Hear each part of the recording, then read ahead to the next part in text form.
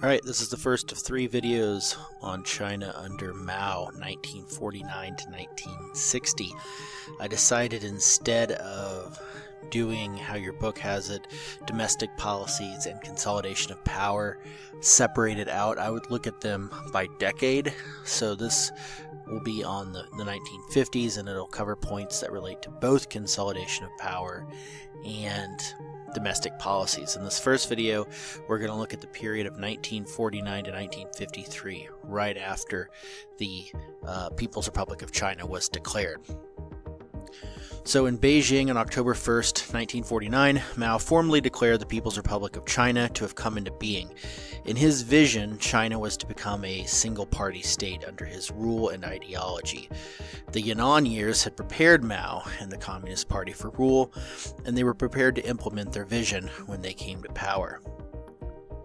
For administrative purposes, the country was divided into 6 regions, each governed by 4 officials: the chairman, the party secretary, military commander, and political commissar. The last 2 are military related, which kind of indicates how central military control was to their political control. The CCP claimed the country was ruled by the party by the people, with the party as its representative. In reality, there were 2 parallel hierarchies that existed within the Chinese government. There was the formal government, with Mao at the top as chief of state and Zhou Enlai as premier, and then there was the Communist Party hierarchy, which paralleled the government and provided the leading core for the government. The structure of China initially was similar to the Soviet Union, with a central committee and a Politburo. This would be about 20 members of the Communist Party that made crucial decisions. The Politburo operated under Mao's control, although he didn't initiate every detail of policy, and at times he didn't even attend Politburo meetings. Nevertheless, nothing could be done that he might disapprove of. One other factor in the construction of the new government was how many former GMD officials were actually left in place. The Communist Party had primarily existed in the countryside, and therefore didn't have a strong base of support in the cities. Therefore, they were forced by practicality to accept some of the old guard to stay in positions as leaders. Only those who were overtly pro-GMD or anti-communist were kicked out or executed. Although there was some sense of security among the communists that they had won the long civil war, there was still an air of concern over several problems confronting the country. Chiang Kai-shek and the Nationalists still existed off the coast of China on the island of Taiwan, and the United Nations continued to accept them as the rightful government of China. Within China, there was also still fear that a revolution could fall apart any day now. This atmosphere of uncertainty was only heightened by the Korean War, which would break out shortly after the declaration of the PRC. A clear sign of how dominant the new government intended to be was evident in the way it enforced its control over the outlying areas of China that had separated off in the past. The reunification campaigns of 1950 began pretty quickly after the PRC was declared, with People's Liberation Army troops being sent into regions like Tibet that were usually sites of resistance to central authority.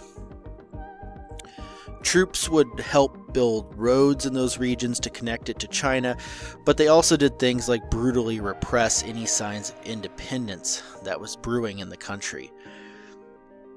This included the substantial Buddhist population of Tibet that looked to their spiritual leader, the Dalai Lama, for authority and really didn't feel an alliance with China.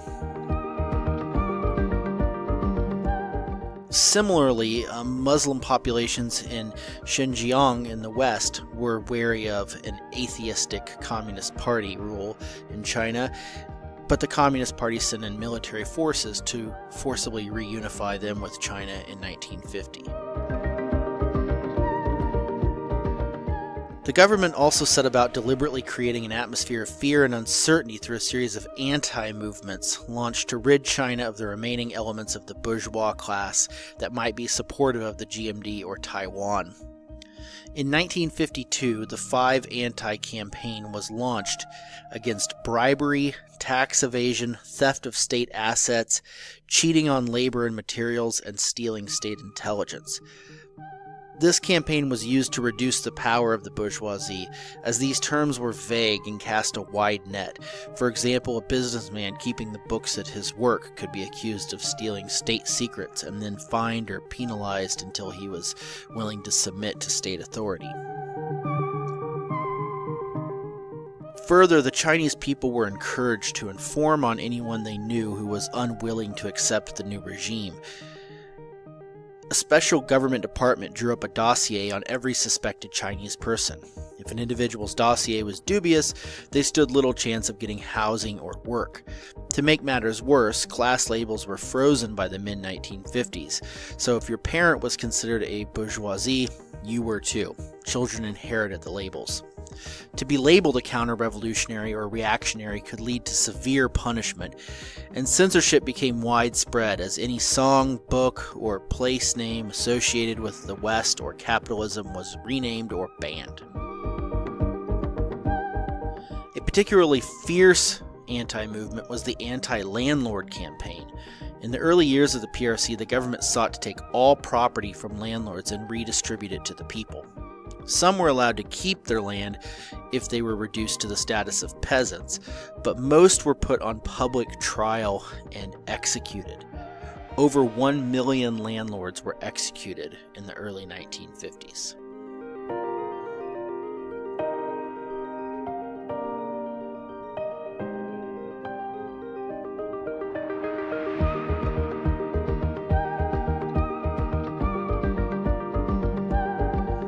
This atmosphere was heightened when the PRC became involved in the Korean War in 1950. The war began with Communist North Korea's invasion of US-backed South Korea. The US responded under the banner of the United Nations by sending in troops to defend the South.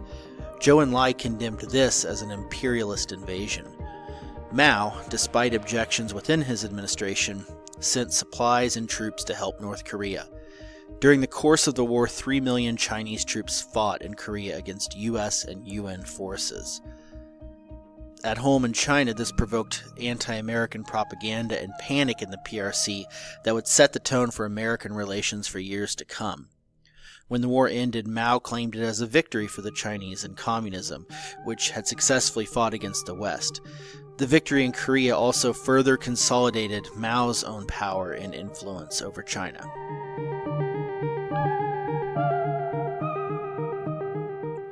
Also during this conflict, the Chinese and the Soviet Union signed a formal alliance in 1950. The USSR gave China a $300 million loan, not a gift, which helped jumpstart Mao's economic reforms. This debt to the USSR, though, left a sour taste in Mao's mouth, and once it was paid off, he was reluctant to ever again accept aid from the Soviet Union. Mao was determined to industrialize China on a similar scale to the Soviet Union, hopefully surpassing it eventually. This led to the inauguration of the PRC's first 5-year plan, lasting from 1952 to 1957, relying on a Soviet model of industrial development. This meant agriculture would need to be modernized as well as industry invested in the cities. The agricultural reforms were simpler for the communists to make, as they had experience from years of operating in the countryside. Also in the countryside, the egalitarian values of the CCP worked well with self-interest. Taking land from people that already didn't support them, giving it to those who did support them, was easy. Years later, peasants would still recall Mao as the person that gave them land. However, in the cities, it was more complicated, as the elites in the cities were not just landlords that had inherited land. They had real skills and expertise that were necessary to keep the economy going. Massive reform could not take place, Liu Shaoqi observed, in the cities unless communism was sold to those at the top by convincing them that they would be able to keep their status. Another issue was that bosses who knew their factories were going to be taken over and therefore was going to be somebody else's problem were reluctant to fix any broken equipment or really care for it very well. While the initial economic plans of Mao were fairly similar to the Soviet Union, in 1957 economic policy would take an extreme left turn.